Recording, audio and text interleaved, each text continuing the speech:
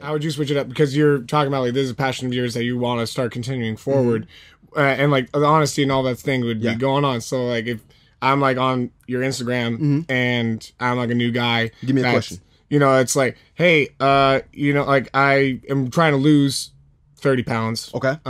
And like I don't know anything about, I don't know shit about whatever the fuck you're talking about. Okay. So it's like, where do I start? And it's like, you don't even know this guy. What would you? What are you kind of thinking about with that? Okay, so some general principles apply. Calories in, calories out. That's going to be the easiest, best way, hands down, or simple way to say that. Now, you can also go into, and one of the things that I'm actually glad I worked as a personal training counselor for LA Fitness for a little while, because I learned that, like, so I guess there's a pyramid that we used to always draw when we tried to get people to get a personal trainer, where at the top of it was food, in the middle of it was cardio, and then the bottom of it, the base of it, was strength.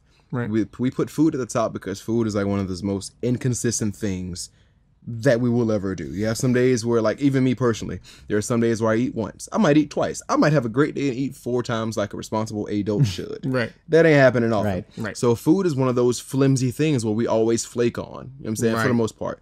Cardio, it's in the middle because it's important, but it's only beneficial when you're actually doing it. I ain't got time to live on a treadmill, nor do I want to. Right.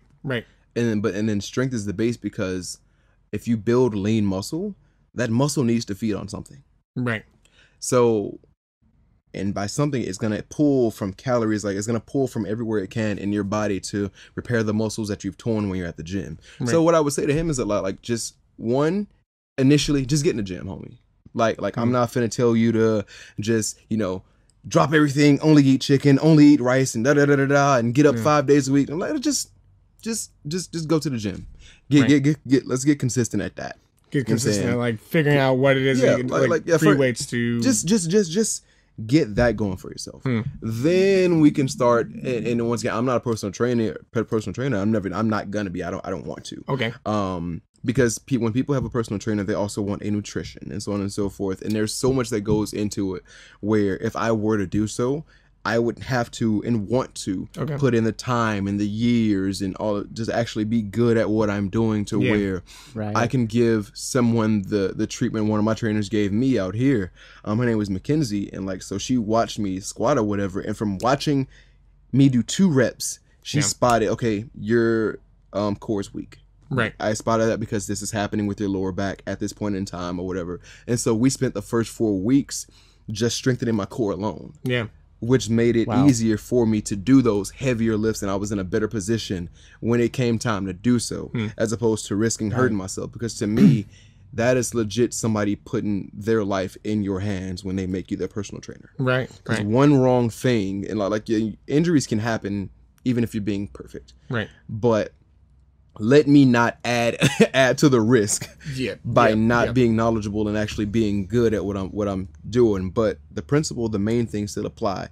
Get in the gym consistently. You can do that, definitely. Right. If you want to get a trainer, I say get one. You know what I'm saying? But at least do that. Then you can start going, okay, cool.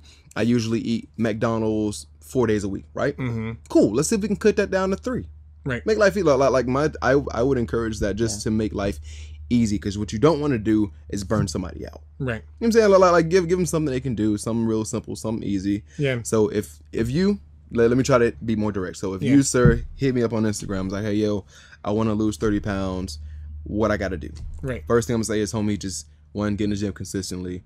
At some point, we do need to track or figure out what you're eating and how much you're eating. So you can download something called MyFitnessPal. Yeah. And you can put in what you're eating. Exactly. And you can put in what your calories are. Right.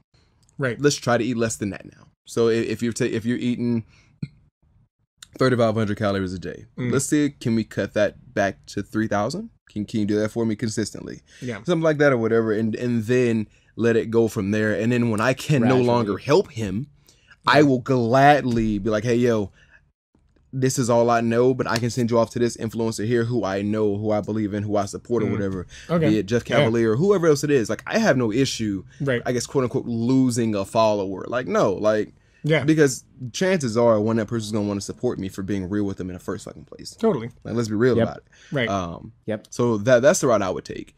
And then if he took the route of, okay, well, I want to look like you, I'm like, okay, well, chances are, homie, that's going to be impossible because we got 2 different sets of genetics, 2 different DNAs going on right now. We might look somewhat similar to each other, but us looking exactly alike is going to be impossible. Yeah.